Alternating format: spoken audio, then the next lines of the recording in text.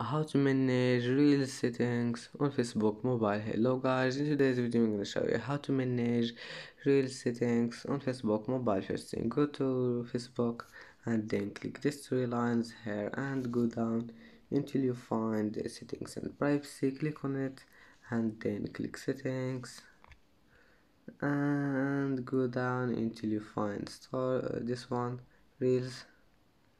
Click on it, and now if you want your reels for public, just click here, and if you want it for your friends, click this one. And that's it for today's video. If you don't want people to share your reels, just make this one on no. And that's it for today's video. Don't forget like and subscribe, and see you in the next video.